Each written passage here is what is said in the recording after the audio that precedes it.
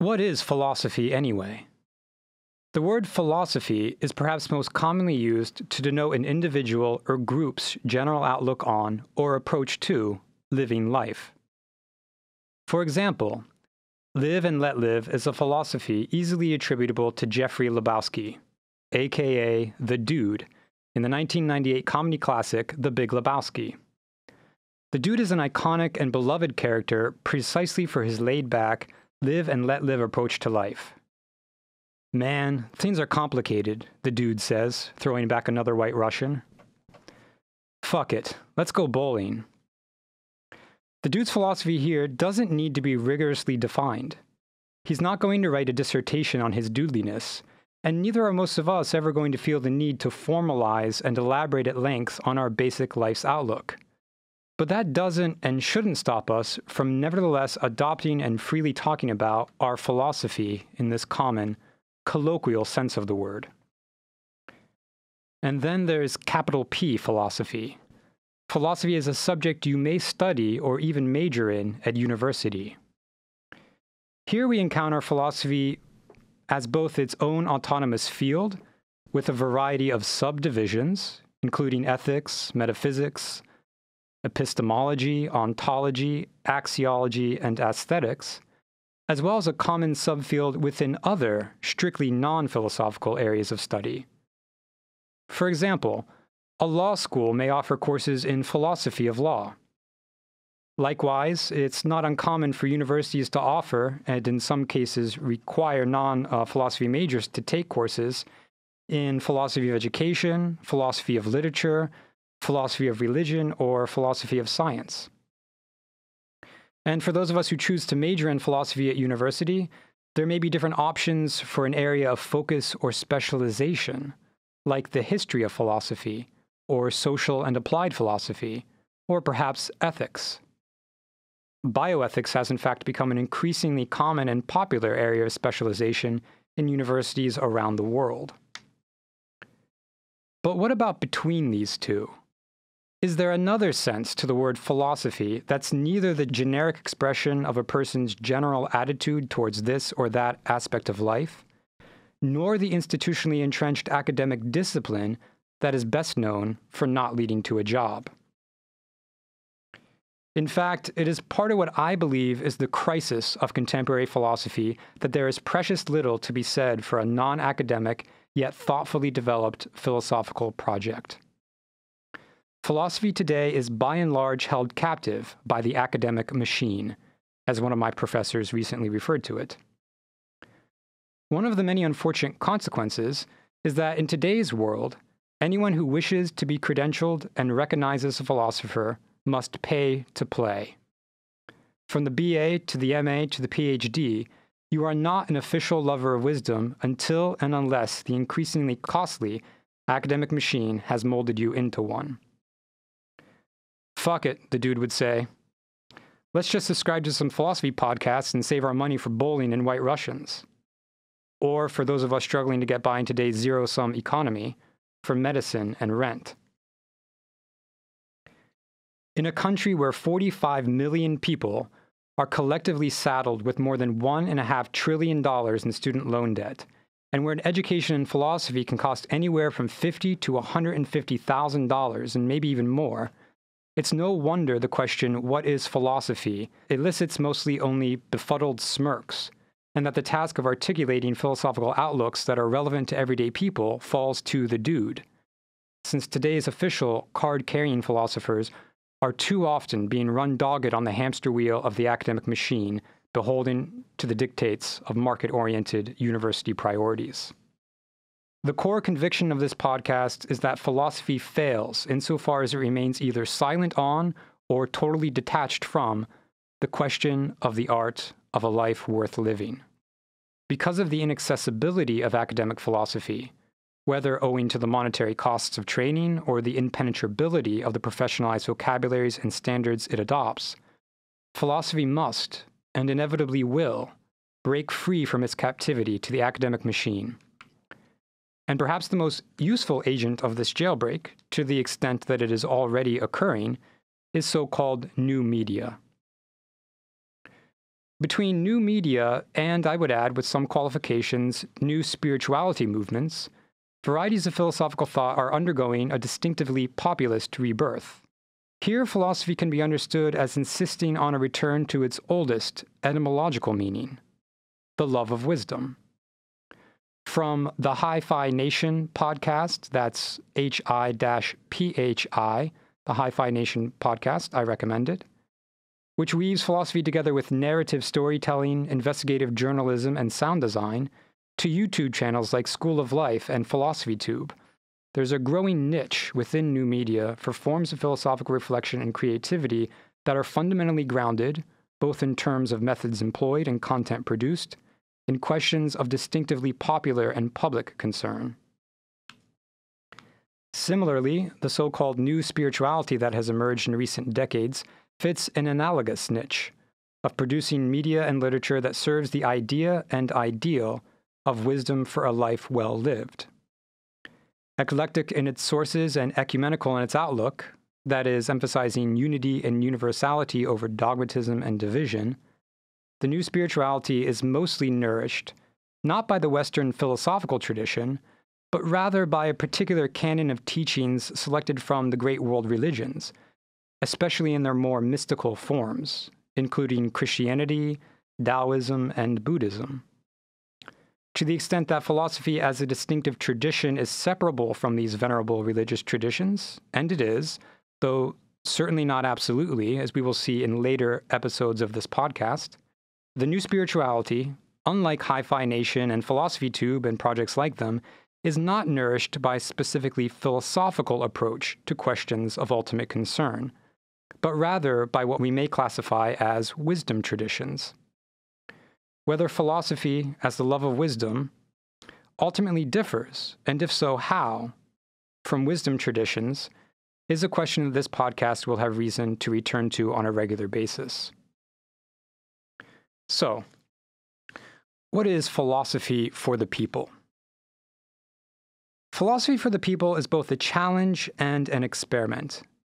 As a challenge, we stand with one foot inside of academia and one foot outside, in the local community, challenging the norms of the academic mode of philosophizing either in a limited access classroom or in total isolation in an office or study or at a conference with other specialists.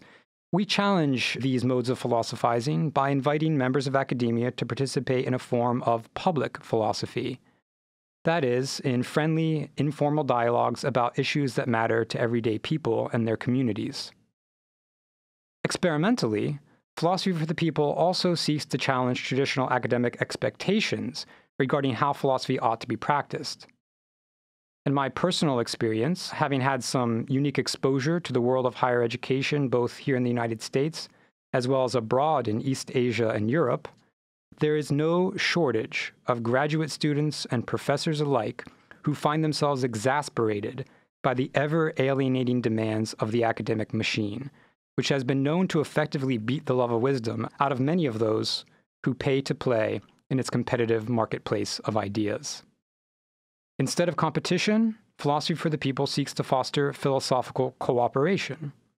Instead of rote argumentation and technical analysis, philosophy for the people encourages creative experimentation, philosophical poetics, non sequitur meanderings, and, importantly, an ever-renewed admission of non-mastery and deep confusion about the whole point of it all. Now, I'm not saying that competitive rote argumentation and technical analysis is all that academically employed philosophers, like the one sitting across from me now, today's illustrious guest, who I will introduce in a moment. I'm not saying that that's necessarily descriptive of what they do as university philosophers. True, at its worst, this is what philosophy can and perhaps all too often is reduced to within the academic milieu. But at its best, and I am privileged to be a student in a very good philosophy department at Marquette University, all the salient qualities of philosophy that philosophy for the people seeks to engender, or at least most of them, are in one way or another built in to the curriculum of any university philosophy program worth paying tens of thousands of dollars to sign up for. I am here at Marquette studying social and applied philosophy precisely because of the philosophical richness of what goes on in the classrooms here. My professors are brilliant, passionate people who love what they do and are helping to shape me into someone who one day will hopefully, perhaps, be deserving of the title philosopher. And yet, it is precisely one of the core convictions of philosophy for the people that all of us are perfectly capable of becoming bona fide lovers of wisdom, and that we do not necessarily require the academic machine to see this inherent capacity realized. In fact, long before the academic institutionalization of philosophy, there were schools and communities of philosophical practitioners that met in public places to train together in the art of a life wisely lived. And that, friends, is what we're here to do today.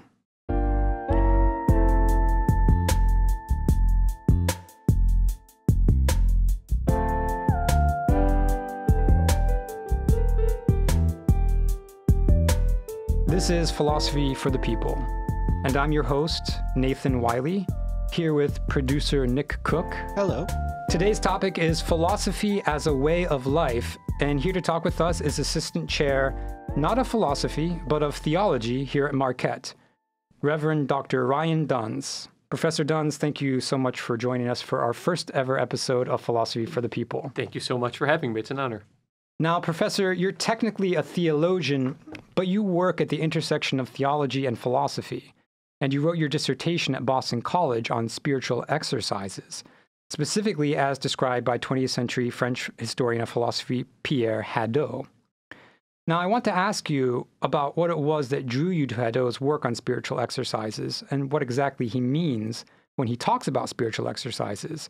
But before we dive into Hadot, looking at your bio on the Marquette website, it seems that part of what drew you to reflect on spiritual exercises in philosophy is their capacity to reawaken a sense of transcendence.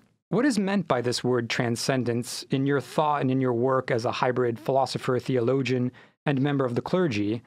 And what would be the significance for communities and individuals in reawakening a sense of transcendence, especially considering that we are now living in a country where depression, mass shootings, suicide rates, and what some have labeled diseases of despair like alcohol and drug addiction are all on the rise?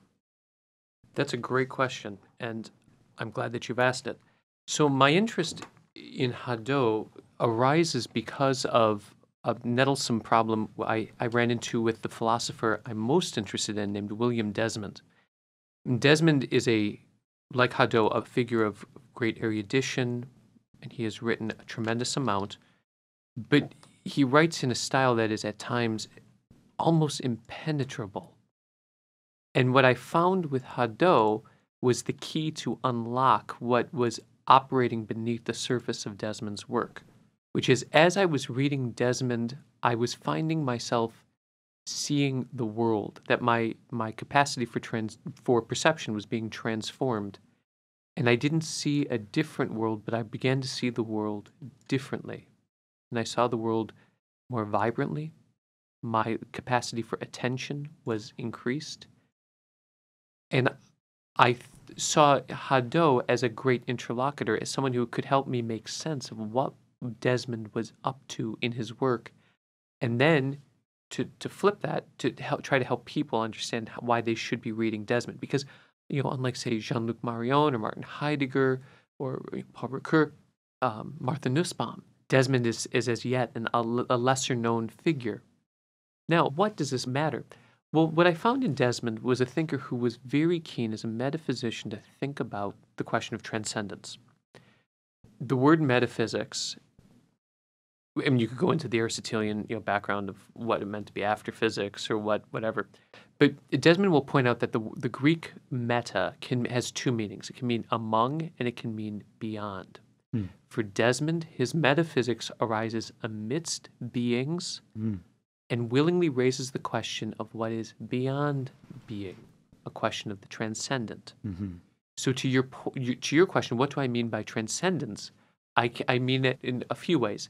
Transcendence is, first off, that which is beyond the self, that second sense of meta, beyond. Transcendence is an action of self-transcendence. So if the first type of transcendence is exterior to ourselves, The second type of transcendence is moving beyond the self. The third type of transcendence, as a theologian, is the one I'm often most interested in because it's the one I pray to. Desmond would call that actual transcendence, the creative and sustaining source of all that exists. Now, people would say, well, that's, very nice, but what difference does this make to anybody? Well, I think it makes an enormous difference. If you read someone like a Charles Taylor and you read about the buffered self, the self that has been somehow closed off from the question of God, of higher purpose in the world, of a telos or a goal, I am of a mind that this contributes enormously to the spiritual ennui of our age, to the rising rates of anxiety and depression and students who feel that their lives are meaningless. And so by approaching Desmond's metaphysics as a spiritual exercise, or just approaching philosophy as a spiritual exercise, I think it is possible to reawaken within individuals a sense of something more, at least a sense of, say, self-transcendence toward a good. Iris Murdoch, for instance, would cop onto that well enough, or toward God, in the case of Charles Taylor and Desmond, or any of the theological philosophers that you might see. Mm-hmm. Now, you mentioned Charles Taylor and this idea of the buffered self. Does he write about that in A Secular Age? It is. That's the place where he's most explicit about this. You see it more subdued in Sources of the Self, but in A Secular Age, you're getting his narrative. He raises the question at the beginning, I think it's like page 25. Why was it possible in the year 1500, like that belief in God was unquestioned, but in the year 2000, it's now up for debate? And he's trying to look at this epical shift in the way, what you call the modern social imaginary, the way we live and move and act, or if you want to be Heideggerian, comport ourselves within the world, and how that has changed over time. And one of the major things is how we see space and time has been closed in on ourselves. So that he'll call it the immanent frame.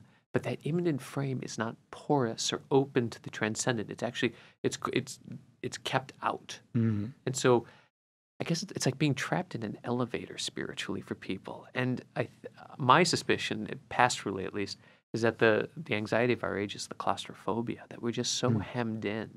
Mm-hmm. And we've got, it seems, nowhere to go.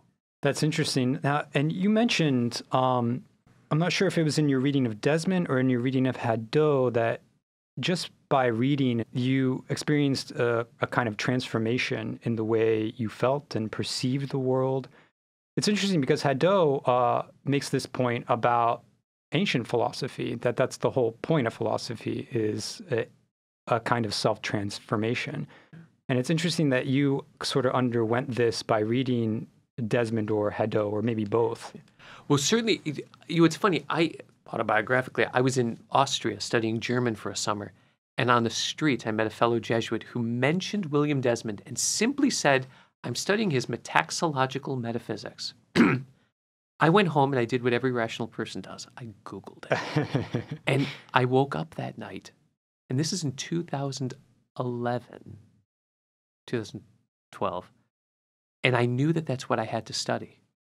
Just from the Wikipedia little article, there was something about this word metaxological that arrested my imagination. Mm. Well, reading Desmond, I tried to break into him and figure this Hegelian thinker who's open to God and writes on everything. I had to figure out how to make sense of him. So I read and reread and reread and banged my head against it. And then I picked up Hadot, and all of a sudden, everything made sense. St. Paul had the scales fall from his eyes. I had a similar experience. I said, oh, William, I get what you're up to now. Mm. His roots are so deep. He's so well steeped in that philosophical tradition. But it's not a game for him. It is, I think what's brilliant about Desmond is what he writes is who he is. It's his beautiful Irish style of philosophy. He reads almost like James Joyce at times. Mm. But with Hadot's lens, I got it. I think I got it. And I said, oh, I can make sense of you, and I can help other people by inviting them into what you're doing. And so that's been kind of my work for the last 2 years, is making that explicit. Wow. Yeah, that's I mean, one of my favorite things about philosophy, in fact, probably the single most important thing about philosophy for me, probably why I do it, is for its therapeutic value. And it was refreshing to read in Hadot about the ancients. And I had read the ancients before, but I had never had it framed quite the way Hadot frames it. And he emphasizes in the decades of his work on ancient philosophy that philosophy first and foremost presents itself in ancient philosophy as a therapeutics, or as an art of living that cures illnesses by teaching a radically new way of life. What about philosophy in antiquity was therapeutic? And does philosophy today retain any of that therapeutic value that it once had at its point of origin? So I wish it did. I wish it did. You know, here at Marquette, we can get kids to sign up for exercise physiology and train. You know, we have a new gymnasium type of thing where they can test, you know, weights and how you hold the weights, because it's practicable and they can measure it and manage it. It's a way of physical life. And unfortunately, I don't think philosophy has done that. We've betrayed that. It was Victor Goldschmidt's line that Hadot likes to quote: "The ancient philosophy was meant to form, not inform." Mm-hmm. And we have lost that. We associate good philosophy now with how much do I know, or how can I make an ironclad argument, or how can I defeat my opponent. And that's not to say that ancient philosophy didn't have that, but we've lost that sense of. Was it in the Laches that Plato will write of talking about? This is talking of Socrates, that arguing with Socrates was like being, you know, thrown basically into the wash, being into the river and being tumbled around and not knowing which way you come back out, but you know you're better for it. And there was ancient practices of philosophy, and Hadot will mention that you have ethics, like what is it good to be? There's logic, the rigorous pursuit of the truth, and and physics, an openness to wonder. I mean, I teach a 1001 Introduction to Theology course, and if I say who likes physics, they're all gonna. I mean, they get what gravity is and F equals mg, and I was a chemistry major, so I get it. But the idea of physics as being open to wonder, or or astonishment, or physics as capacitating some form of cosmic vision, is almost wholly lost because we've siloed off all of these academic disciplines. Mm-hmm. And in some ways, it seems to me that the practices of ancient philosophy adapted for the 21st century, not unlike the ways of theology, which in Hadot's account, Christian theology kind of puts the kibosh on the ancient practices of philosophy, but in a Hegelian way, sort of subsumes them into itself and makes the Christianity as a way of life. That I think these are going to be two of the disciplines. If we're to stave off entering into this weird post-humanistic age, that we're going to need, because these are the arts of living human life. We need that. Yes, I agree 100%. And it's interesting that you brought up these different topoi, or areas of study and application of philosophy that Hadot sort of elaborates for us in his book, Philosophy as a Way of Life. And those were, as you mentioned, logic and ethics and physics. But the point that Hadot makes is it's not as though ethics was just one category. There was an ethics involved in the physics. There was an ethics involved in the logic. And in fact, while they did have a theoretical component to them, that theoretical component was actually subordinated to the practical or lived component. Physics was a lived physics. Logic was a lived logic. And so, in the eyes of ancient philosophy, you emphatically weren't a philosopher if you concerned yourself only with the theoretical discourses and neglected the most important part, the spiritual exercises. And you mentioned that today, that's pretty much what philosophy consists of, is the theoretical exercises. Yeah, we talk the talk and we don't always walk the walk.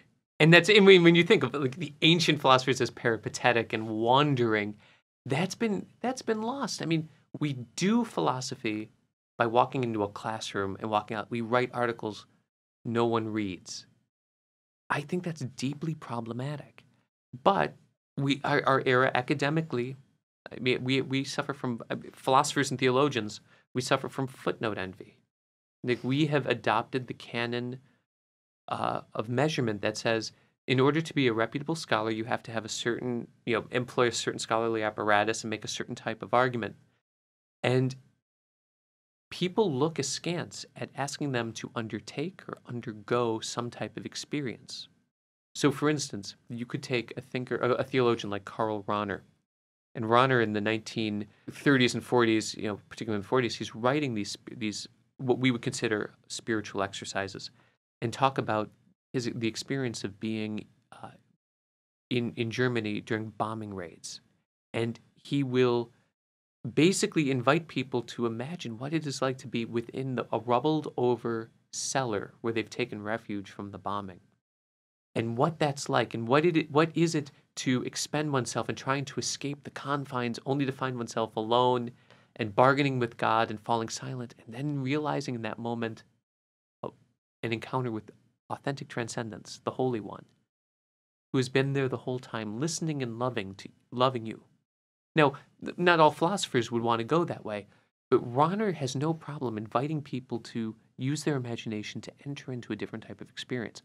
That's dangerous territory for a lot of thinkers who will say that's spirituality, that's self-help, that's not rigorous philosophy, when in fact they mark the betrayal of the authentic roots of philosophy. So there's an ironic, twist in all of this. Well, there is definitely, in the analytic philosophical tradition, there is a almost fetish of thought experiments, but they're a different kind of thought experiments, aren't they? They are. I mean, John Searle is good for the thought experiment, and I mean, obviously, Wittgenstein or Brain in the Vat type of things.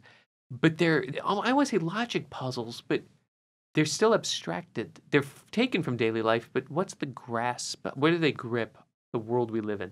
They're not intended to transform our vision.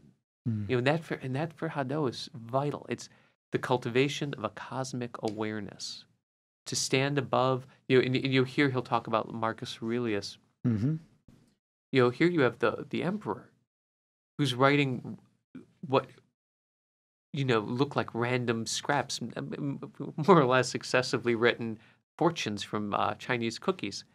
But what Hadot had the insight, and he wasn't the first, but that they were hyponemata, that they were these little exercises that he could revisit day after day as practices. And when you read them accordingly, they make tremendous sense to remind us that we are going to die. Or you may have picked this up in your own reading.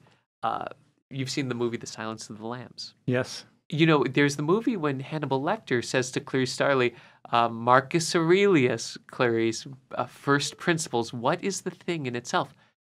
And that's kind of a throwaway line, but it's not a throwaway line. That's the method of decomposition. Mm-hmm. That's Marcus Aurelius looking at things we take for granted, like sex. I'm a priest. I don't have sex. But if I did, I bet it's good. And I know a lot of people have it because there's lots of people around. So they're having sex. Well, he's like, look, we go crazy about sex. Like, we're driven by it. But what's sex? It's friction and some goo, I think is his way of putting it. I mean, it's great. Let me read that because it is a particularly important passage and one of interest. And Hadot quotes it. We're talking about Marcus Aurelius, the emperor of the Roman Empire, a Stoic philosopher in the 1st century. He wrote a book called The Meditations.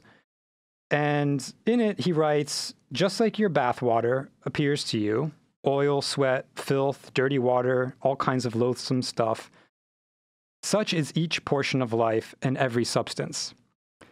These foods and dishes are only dead fish, birds and pigs. This wine is just a bit of grape juice. This purple-edged toga is some sheep's hair dipped in the blood of shellfish. As for sex, it's the rubbing together of pieces of gut, followed by the spasmodic secretion of a little bit of slime. And that's the industry that drives the advance of the internet. Now Hadot, he makes it a point that some have misread Aurelius as being just pessimistic about life. Right. But that's not what he's actually up to in these meditations, is it? No, I think it's tremendously life affirming. You at the very beginning, you mentioned the question of anxiety, and that's a pressing issue. Among college students, we're seeing upwards of 60% in some studies are reporting excessive anxiety. Well, how do we treat this? Well, of course, you can give them pills, or you can train them up in practices where they start to, say, employ this method of decomposition.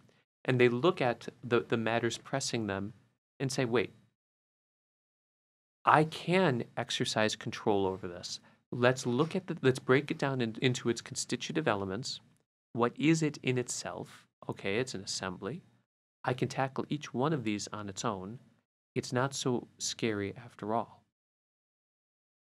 What seemed very difficult and problematic at the beginning becomes much easier to manage. One transcends it, stands above it, takes a cosmic view, not the Archimedean point, not up in the Empyrean surveying, from like the view from nowhere, but to stay engaged with reality, but have a sense of being above reality at the same time. Again, there's the fulfilling the promise of a good metaphysics, beginning amidst beings, and then knowing that there's something beyond them.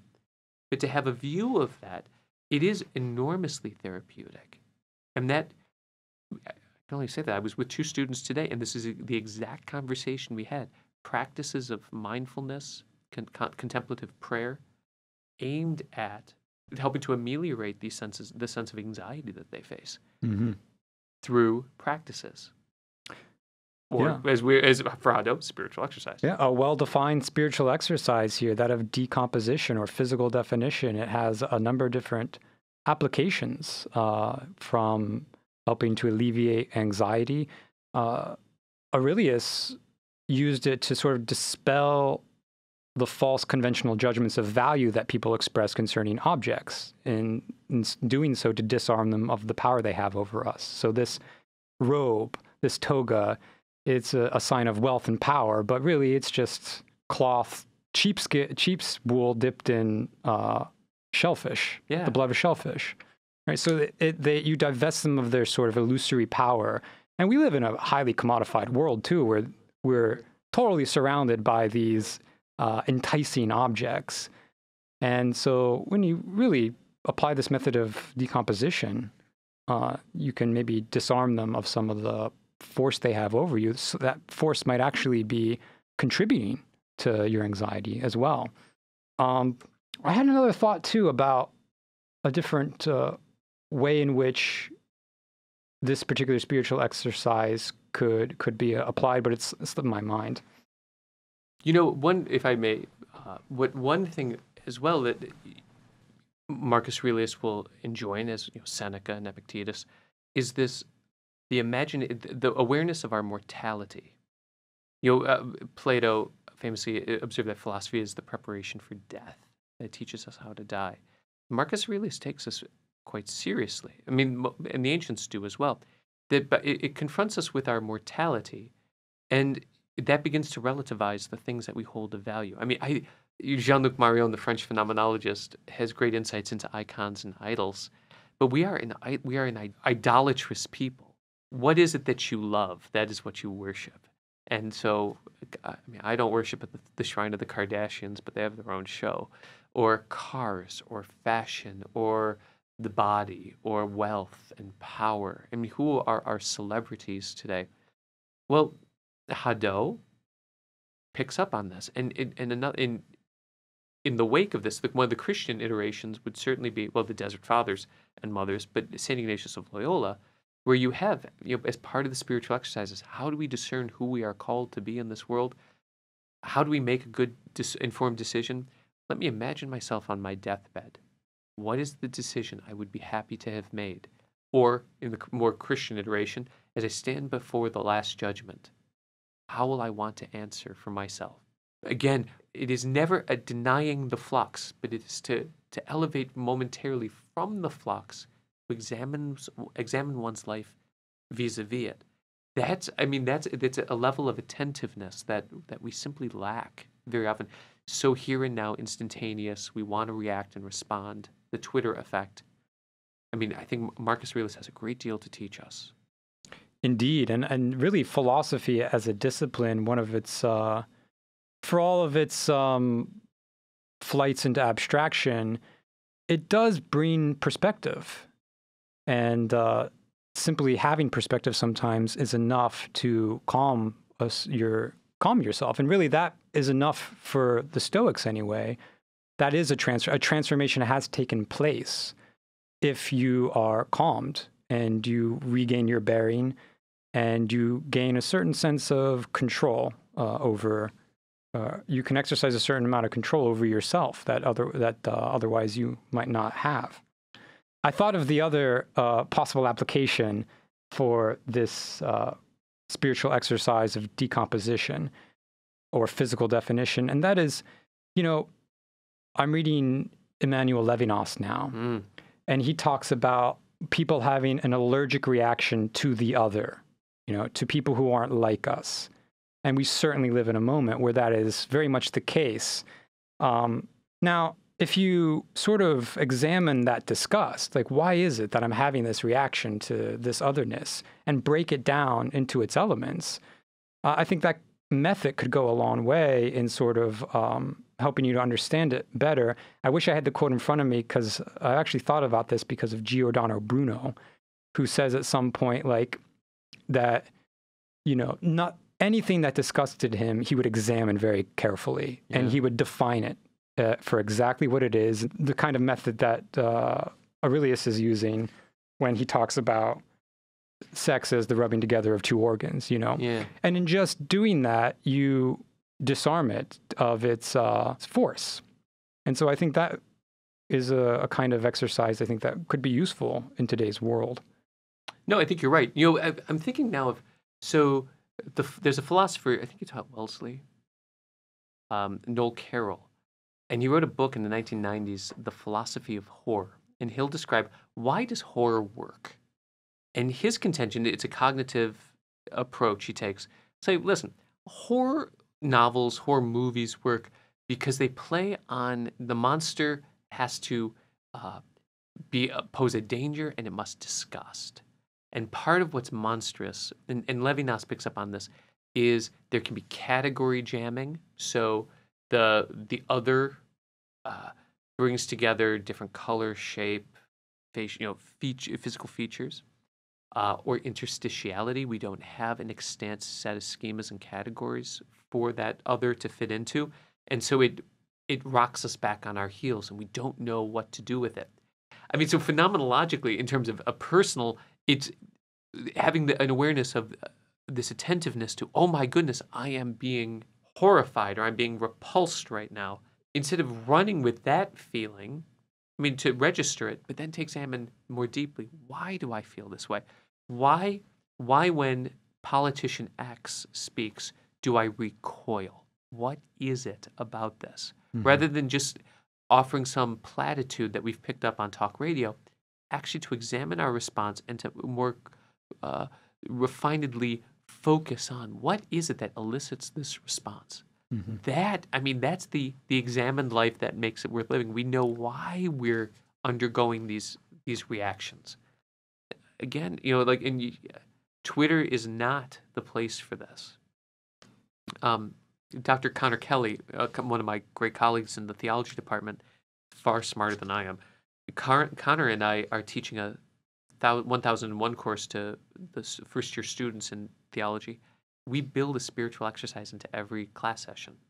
We do some type of meditative exercise between 3 and 5 minutes sometimes. Wow. On Mondays and Fridays, it can be upwards of 12 to 15 minutes in a 15-minute class. It's an enormous investment of time because we think that it is not enough. Theology can't be, philosophy cannot be telling you about. It has to be an invitation for you to experience something, to examine your own life in light of your experience, integrating what it is that you are learning as you learn it, and try to appropriate it in an existentially viable way.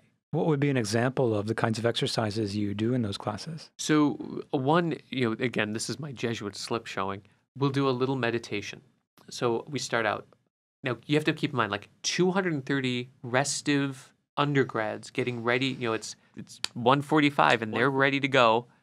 I do all right, everybody, if I could get you to put your feet flat down on the floor, sit up straight and close your eyes. We're going to take 3 deep breaths. In through the nose, 2, 3, 4. Out through the mouth, 2, 3, 4, 5, 6. In through the nose, 2, 3, 4. Out through the mouth, 2, 3, 4, 5, 6.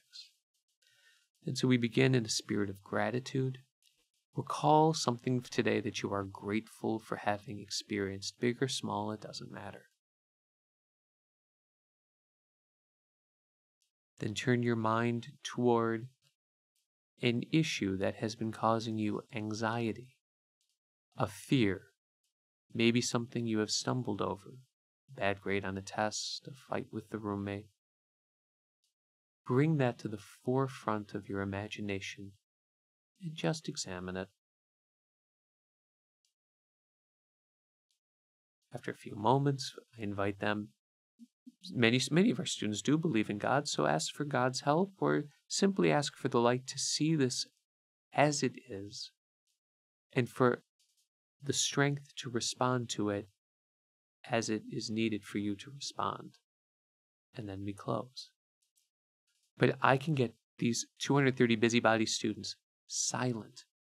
And I'm not an intimidating guy, and I don't have a deep, burly voice. But my intuition is that they are deeply hungry for this. And last year I taught a course, thanks to Hadot, called Contemplation and Justice in a Violent World. And I will offer it again. But that course had 15 minutes of contemplation in every class. And we met only 2 days a week, so 1 hour of lecture discussion, but 15 minutes was in silence. And I had an alum of the class who came by to see me today just to tell me how it had changed her life. It's almost like the contemplative component has been sort of removed from philosophy. And that's a particularly useful component to reintroduce back into, whether it's philosophy or in any way that we can reintroduce it back into our lives. Because one effect it has is just simply to slow things down. And I think that's one of the most subversive things you can do, and the most therapeutic things you can do in a culture that increasingly values high speeds, ever-increasing speeds, ever higher speeds, and efficiency. People, when they get busy and backed up and say, and it's pretty much always, I mean, I ask them, when was the last time you were on top of things? And of course, you can't think of when you were last on top of things. It's impossible because you can never get on top of things in today's rushed world. And so rather than speed up to catch up, you're never going to catch up. I always like to tell people, slow down. If you want to get on top of things, the best thing you can do off the bat is to slow down. That's brilliant. I think that's the only way to go. We don't need, 5G is great for your phone, but I don't think it's very great for the human heart or the human mind. We will never know everything, and this can be paralyzing. And I am privileged to be able to teach in a school where we can have conversations about racism and prejudice and hate, where we can talk about the value of or disvalue of faith and belief, about God's existence, about the value of living a Christian life, if there is one, the problems and the potentials, the pitfalls and the promises. That's taken.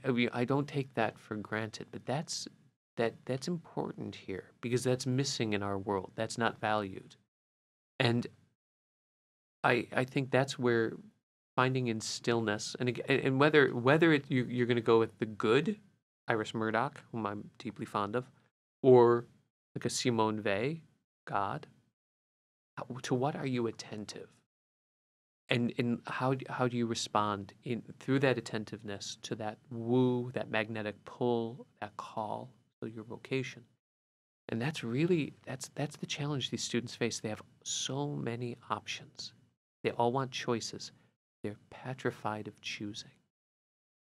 And it could also be just an attentiveness to yourself. And we talked about a couple of different spiritual exercises, the view from above, physical definition. And there's also the spiritual exercise of dialogue. And what Hadot means when he talks about dialogue in the context of antiquity and philosophical practice is what he calls an exercise of authentic presence of the self to itself and of the self to others. And part of what this form of philosophical dialogue entails is actually a struggle with oneself, because what you say is what you think, and you sort of hold yourself open to criticism.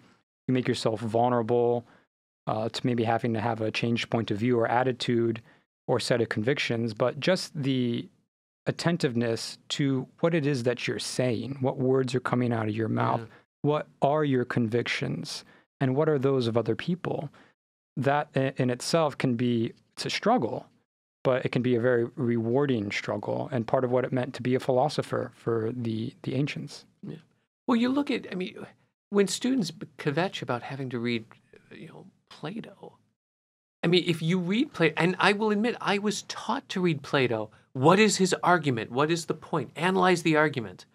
It was because of Hadot I could go back, and Hadot and Murdoch I was reading simultaneously, to go back and reread Socrates, not as offering some system, but of thinking through questions systematically and learning to dialogue. And then, and of course, you can read, David Hume is great at this too. You probably get it in Kierkegaard as well. But these thinkers who are willing to enter into a dialogue, there's certainly Abelard and Erasmus maybe most beautifully, but these thinkers who are, that it's not just telling you, but they're engaging you in a dialogue that is clarifying both of your own self-understanding, and as you articulate it, you're contributing to the self-understanding of another. But that's not the way. We go into classes. It's debate. You're in graduate school too. It's a winner-take-all mentality. Like, I have to be right. Like, I've got to plant my flag on the class hill today and say, like, I dominated. When in actuality, I think the goal for most instructors, and I think for most graduate students with any wherewithal, is no, let's do the process. Let's think this through. Like, how do we think with one another? But that takes trust. That takes vulnerability. And these are virtues today that are not in high esteem. Yeah.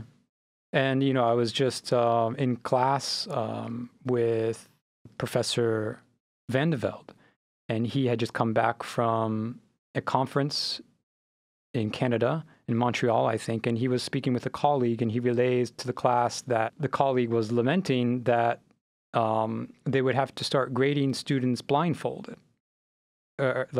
That is to say, you wouldn't know who the student was. And Dr. Van de Velde made the point that you're more and more removing the element of trust from the student-teacher relationship. Yeah. And, unfortunately, that's also how philosophers are going to increasingly be evaluated, probably by algorithms who count how many footnotes you have and how well cross-referenced your work is and judge you based on that. But that would be a radical departure from philosophy as it practiced in antiquity. It's sad that the index of a great philosopher is how many citations you get by other philosophers who are predisposed to liking certain philosophers.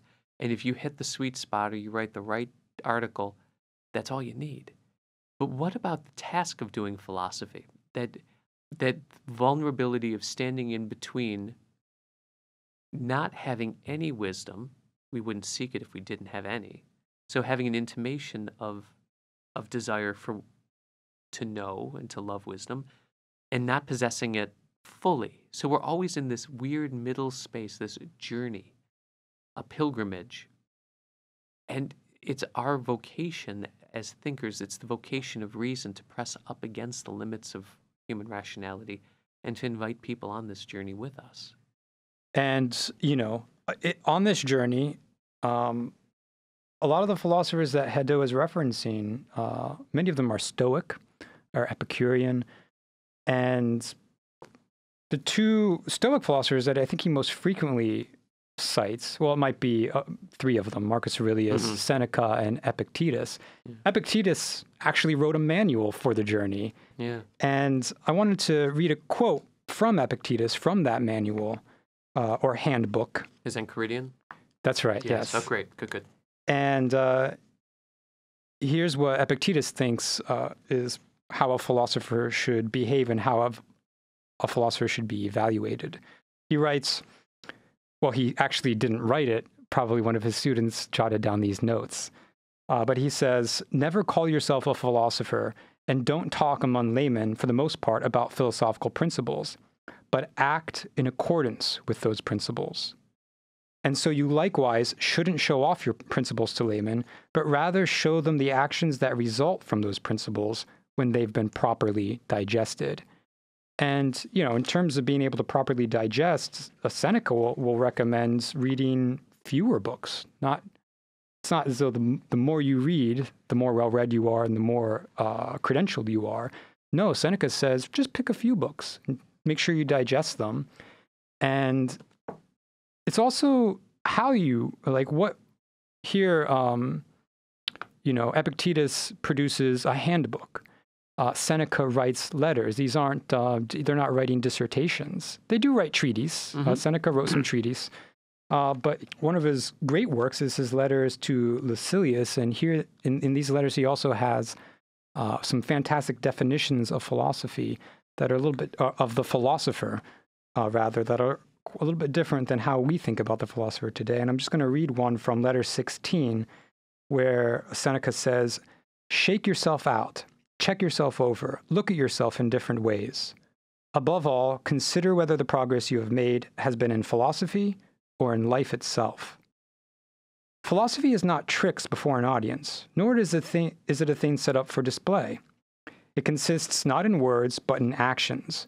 One does not take it up just to have an amusing pastime, a remedy for boredom.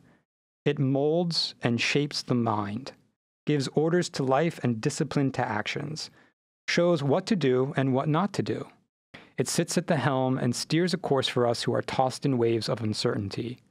Without it, there is no life that is not full of care and anxiety, for countless things happen every hour that need the advice philosophy alone can give. So, in summary, what distinguishes a true philosopher from an ordinary person in antiquity, Hadot writes that the philosophers of antiquity were distinguished by their moral conduct, by speaking their minds, by their way of nourishing themselves or dressing themselves, by their attitude with respect to wealth and conventional values, by their actions, not by their publications. So by contrast, how are philosophers today distinguished from everyday people? Oh, I think it's who gets the hits on the YouTube channel or the most tweets. It's popularity, it's pithiness, it's not depth. When you think of, it's Heraclitus, the way up is the way down. That it's catabasis, the going down and leading to anabasis. Or in Plato's case, it's the ascent and then the return descent back to the people, back to the ones who live in shadows. We've lost that sense of mission of philosophy as even a rescue operation. We now want, if it's measurable, and manageable. If it can count, if it can be counted, it counts. That's not the. I think we've lost that front-facing porosity to lived life, and that, in what you read from Seneca, is absolutely the case. I think, look at yourself, and what type of progress are you making. Now, redouble your efforts. It's not a show. It's not how witty and clever the riposte or the jab that you can throw. Let your body, let your actions testify to you. That will be the living work. Mm-hmm. It's not the volume you wrote, pen and paper, but it's the volumes you're writing because you're interacting with people and making, and transforming them dialogue and through action. Absolutely. Yes. So, maybe just we only have a couple minutes left, but as a concluding question, how can philosophy sort of break free from its current academic entrenchment? And what does Hadot have to teach us about how that could be accomplished? I think Hadot is vital for this endeavor if we're going to not allow philosophy to fall into this fortress mentality that's fortified by footnotes. What Hadot is showing is a way of doing rigorous philosophy that is faithful to its tradition, that is transformative, that is rigorously argued. I mean, if nothing else, you may disagree at points with him, but he's a rigorous thinker. He's read, it seems, everything, and he's in dialogue with a lot of people. But he's not writing to stay in his citadel. He is writing for the people because he wants this to be a way of life.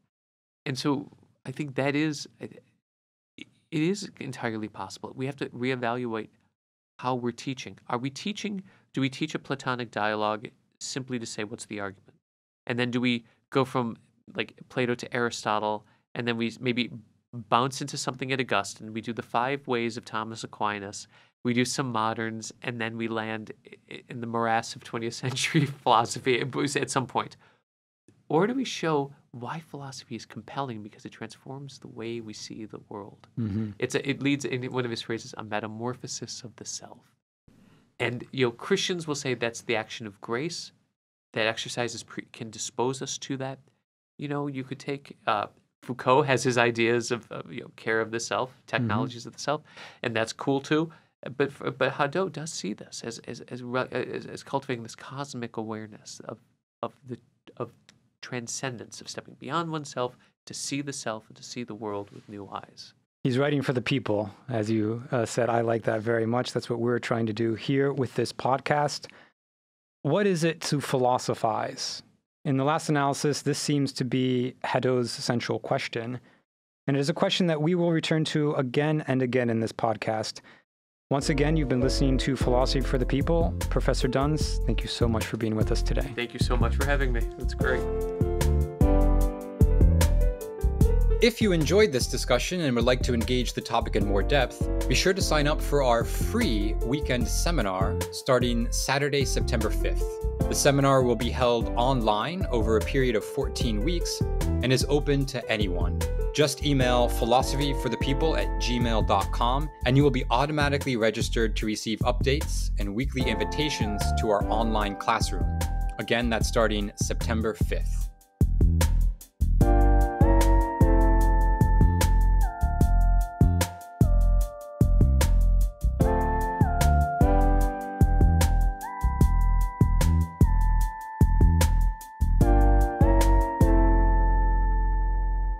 This has been a Solid Work production. Solid work. Solid work. Solid work. Hey, solid work.